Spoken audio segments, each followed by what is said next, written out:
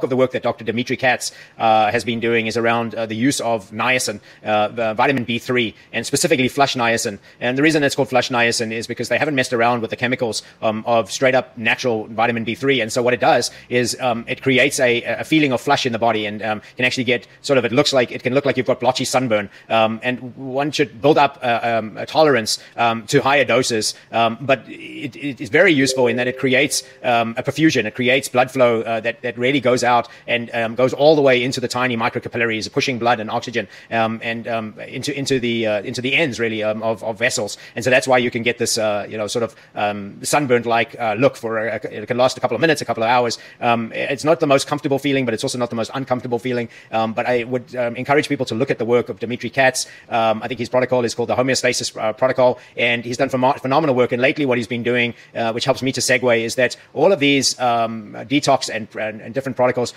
central to all of them is the reliance on the fat-soluble vitamins A, D, E, K2. I cannot emphasize this. I've been talking about this for over 2 years. The immune system building blocks are vitamins A, D, E, K, and specifically K2, but there's good use in being able to use K1 and K2. And what's interesting for me is that I love learning new things each day around substances and useful supplements that we've all been familiar with. But the word vitamin comes from the original words vital amines. And so, I was looking at the amines. For example, when you talk about fluvoxamine and some of the other amines that are used in the treatment of biowarfare, amines become really important. You can think about amines as nitrogen hooks, almost like you've created a net that goes out and starts helping to balance out the nitrogen in the body. And so amines become really important. And if you think about vital amines, vitamins, then you can suddenly realize that you're not playing games with supplements. Supplements are a key form of survivability on this planet.